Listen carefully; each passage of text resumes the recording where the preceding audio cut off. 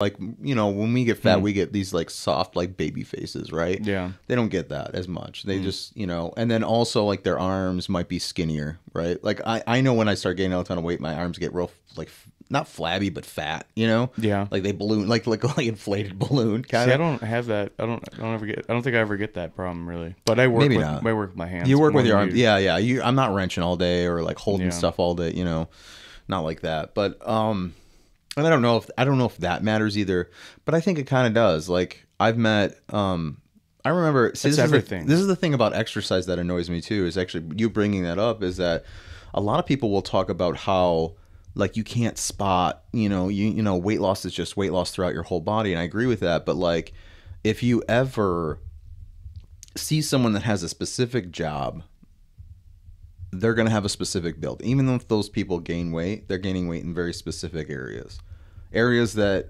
they don't use as often. You know what I'm saying? And it's not always the case, but there's something to be said about that. And no, I'm not a scientist. I'm not a doctor. No, I'm not. But I mean, if you just really pay attention to things, I think like you can formulate these, doesn't necessarily mean it's causation. But there's definitely a correlation. There's definitely something to be said about it.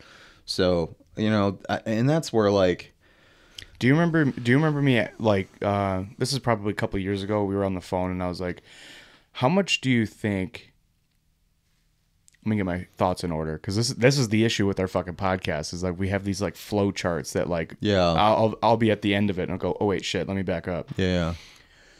We were talking about like super scrawny dudes that like never stop moving.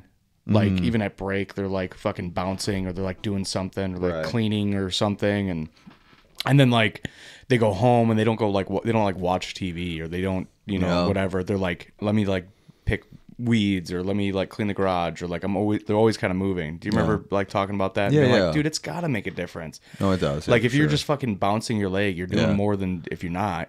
So like if you never relax, you never sit down and actually just like let your body do nothing. Like that's got to be burning calories, right? Yeah. So the guy I talked about a couple times that I work with, the vegan guy who like whatever was he's like super into fitness and mobility and Wim Hof breathing and all this shit. Yeah. He brought up NEAT. There's actually like terminology of it, and like there's studies about this. It sounds familiar. I think I know about this. Non-exercise activity thermogenesis. Yeah.